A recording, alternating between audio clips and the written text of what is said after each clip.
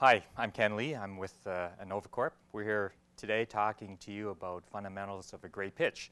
So we've talked about storyboards, leading up, getting prepared for the pitch. Now we're going to talk about the presentation outline. So using all of that front-end stuff, all your homework, you're now going to put pen to paper, so to speak, and actually start producing the slides that will make up your PowerPoint. Assuming you're using PowerPoint, you don't have to, but that's typically the tool that is used. So typically in a presentation outline, there are 10.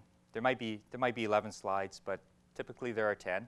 It starts with the title, which is the intro of what your company is about and what you want to do with your company and why they should be interested in you.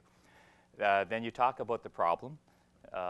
Then you lead into what the solution is to that problem, which is your opportunity, right? That's why you're in business, to provide a solution. That's how you're going to make money. Some people are going to buy your product because you're solving a problem for them. Then you're going to tell them what your business model is, like how much you're going to sell it for, who you're going to sell it to, how you're going to sell it, that kind of thing.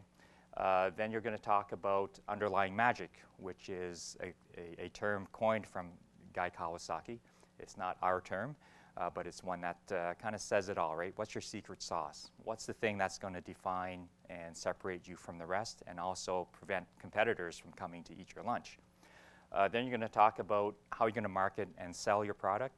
We're here to make the money and sell this stuff, right? So you need to be able to share with the audience, with the investor, how you're going to do that. Then you need to talk about competition. And that's an important part that you need to really do some homework on.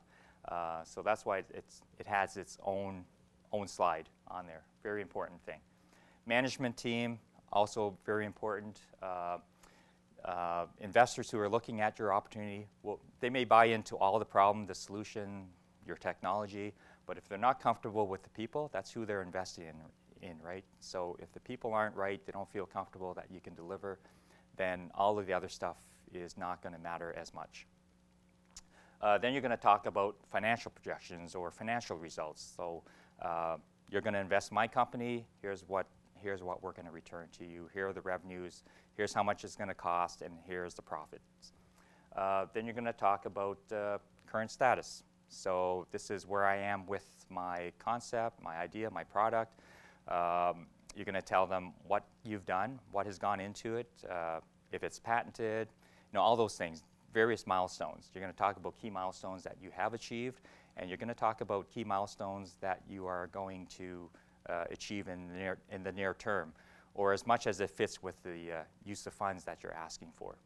And in this one, which leads to use of funds, you kind of want to close with how much you're asking for, if you're asking for something, which you should be. Unless it's an introductory meeting, then that's different. So gauge that accordingly. But if it is asking for funds, here's how much I'm going to ask for, and here's what I'm going to deliver to you.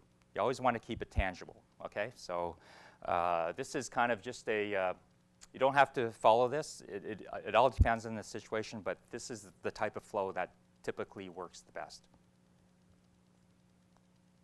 So if you're using PowerPoint to deliver your presentation, you want to use simple white or light background. You don't want wild colors in the back because it's kind of hard on the audience's eye, and it's distracting when you're trying to deliver the message and the knockout punch, and they're worried about, geez, that font is kind of weird, or that background, I can't see the font, right? So keep it simple. You want to add your logo and brand to every slide. The reason for that is that every slide has a story of its own, and typically, you're pitching, so it's going to be a good story. So you want to associate that with whatever your brand is. You want to use easy fonts. Again, make it easy for the audience to read what you're delivering. You don't want to use kind of gothic things or kind of wild stuff because it's just wild. Again, specific to the industry, you might be a graphic design where that's appropriate, so just gauge it accordingly, but to a typical business type of pitch, you want to keep everything simple and easy to read.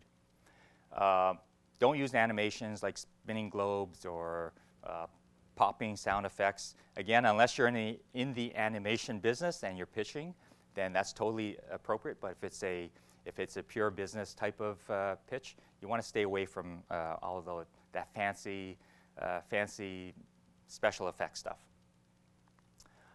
Building slides means, as I'm doing now, I'm doing one point each. You want to keep that to a minimum. You don't want every slide to be doing that.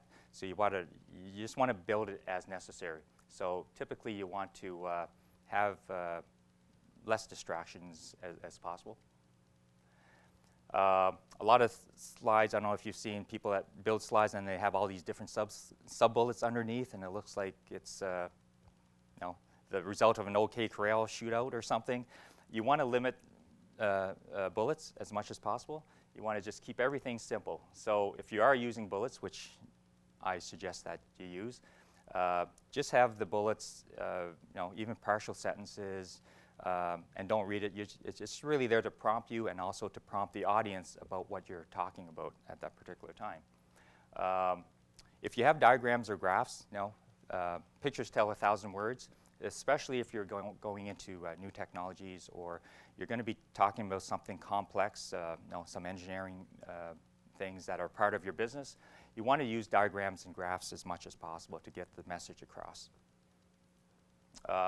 So for takeaways, you want to make sure that your presentation is going to be presentable as a handout thing. So for that reason, similar to the first one, using a light background, it serves a second purpose, is that when you print them out, you can actually read the document when your investor takes it back and does whatever they do with it.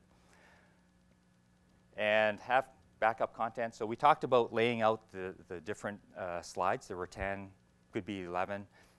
Those are kind of the main bodies, but you should also have backup content. Think of it as sort of the appendixes to a document. They may or may not be required, but if a question is answered and you have a backup slide, it says tons about how prepared you are and being able to keep the flow of the information going. And part of the, I guess, when you're starting the title slide, when you're starting your presentation, your first slide is going to be the title slide. In there, you talk about your organization, of course, who you are, maybe a date, maybe the significant event that is, you're there for. That kind of is what's on the text part of it, and then you get into verbal stuff, which is what you do. So you want to be able to tell them what you do. If it's software, then hey, we do software that manages logistics, as an example. You want to talk about what your unique competitive advantage is. You want to talk about how big the market is and how it's growing and how you're going to capture that and how much money you're using. So all that within the first 1 minute of that title slide sets the stage for the rest of it.